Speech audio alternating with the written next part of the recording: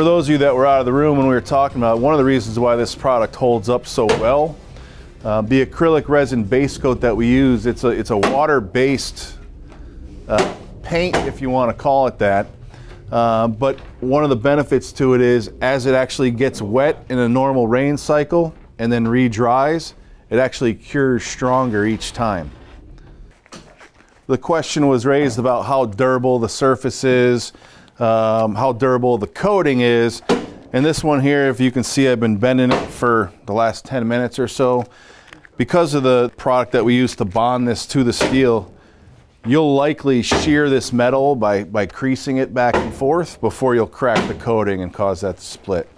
Anybody got gloves on and want to try to fold it up?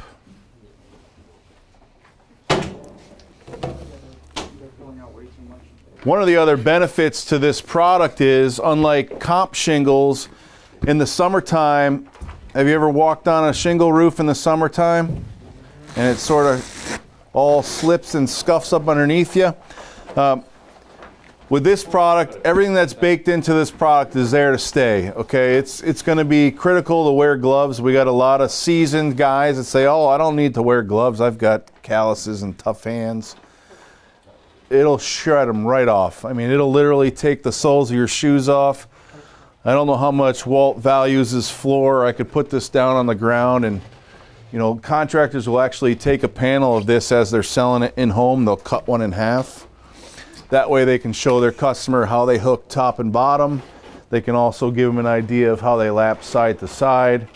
And they certainly wouldn't do it at the kitchen room table, but in the garage or in the street, they might put it down on the ground and kick it and let them scuff it just to see how durable the coating is.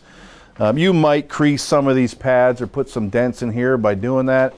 But because there's so much texture in the shape and in the chip pattern, the shadow pattern that's in here, once you get a few feet back off of that mark, you'll never even know that it might be dimpled right there. So it's a really great product for working on top of. Obviously, as you're walking around the roof, you want to, due diligence, and you don't want to go around just beating it with your hammer for the sake of beating it with your hammer. But if you happen to drop your hammer on it and it scuffs it up a little bit, you're going to be okay.